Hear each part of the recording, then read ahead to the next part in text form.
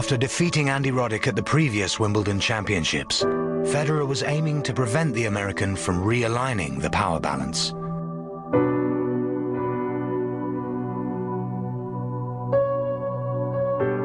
The most physically gifted player I've played against, but with that, he's just become so solid mentally. Told him before, I'd love to hate you, but you're really nice. You just have to sit back and say too good sometimes.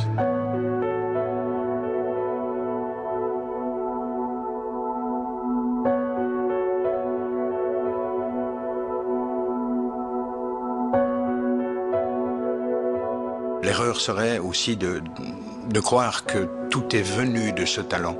Un talent n'est rien s'il n'y a pas une dose énorme de travail. The conditioning of a champion. The hours spent on the practice court rack up. The limbs ache, but the will to win never dies.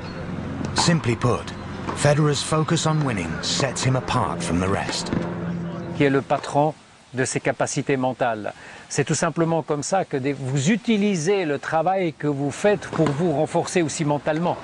Quand vous avez fait un exercice qui est dur, alors vous savez, si vous avez réussi cet exercice, c'est aussi une réponse positive pour le mental.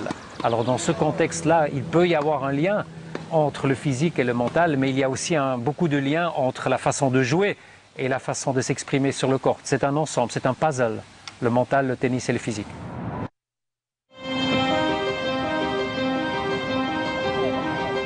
New York, a city famed for its unpredictability and brashness. The scene for one of Federer's most focused finals. Roger would return to the city that takes no prisoners as defending champion and would battle for the US Open title against one of the game's most illustrious champions. The final that sticks out for me, of course, would be the Agassi final. And that he played Roger was very fitting and symbolic. And I think Roger managed to handle the crowd, which was completely against him, and handled it with a lot of dignity and a lot of composure.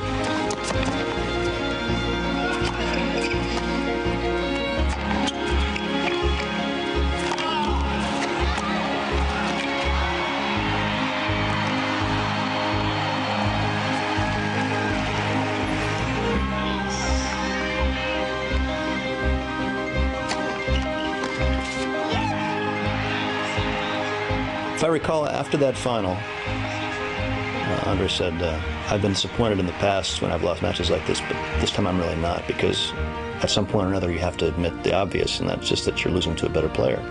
Having played against Sampras, and Becker, and Edberg, Lendl, and McEnroe as well, that's quite a statement. Being called one of the greatest of all time usually requires a lifetime's work. Federer was receiving such praise aged just 24.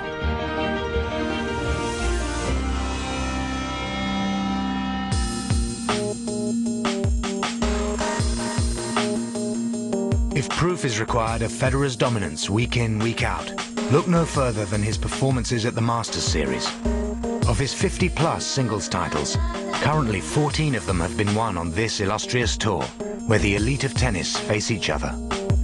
His consistency at winning on a global scale has ensured Federer has kept the #1 spot every week for the past 4 years, surpassing the previous record held by Jimmy Connors. Federer is on course to being the biggest record breaker of all time.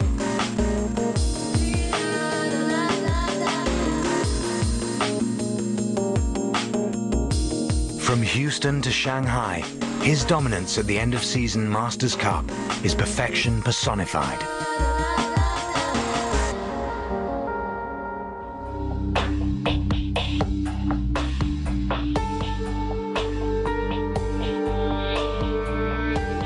During private moments of contemplation on court, the calm facade disguises the fire within. The burning desire to succeed, to challenge history, to be called a champion. Federer started 2006 in top gear, turning up the heat against Marcos Baghdatis in the first Grand Slam of the season.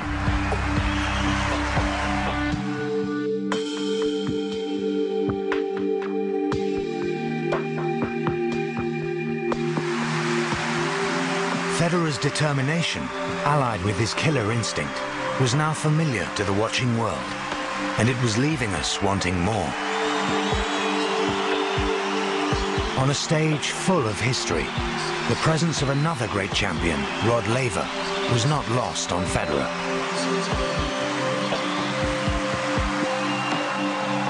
Roger's very emotional about tennis. He's interested in the history. I've experienced this time and time again. How he's very inquisitive. He wants to know as much as possible about the legends of the past in the game, and I think this was also the reason why he became so emotional. I think he's even comfortable how great he is. You know, probably talking about it and being compared with me and Laver and just the history of the game. I think he's pretty humble. There's something different about Federer. I just think he is bigger and better than anyone else that I've seen.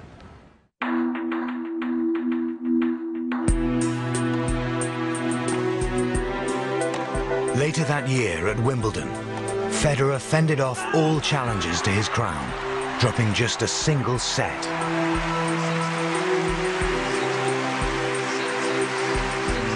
When it comes to the big moment, he has that extra gear and that extra belief that he's going to win. He had his 4th Wimbledon title, elevating him to new heights, only reached by a select few at his favorite tournament. I've always felt very welcome at the club, to be honest. I've gotten into this very close bond with the tournament, you know, with Tim Phillips, everybody who worked at Wimbledon. They make me feel very much at home. And then the crowds, obviously, they've always been very respectful. It's very nice to play in such an ambiance, you know, it's such a nice feeling, you know, and so I've always respected that very much, and I think people feel that, you know.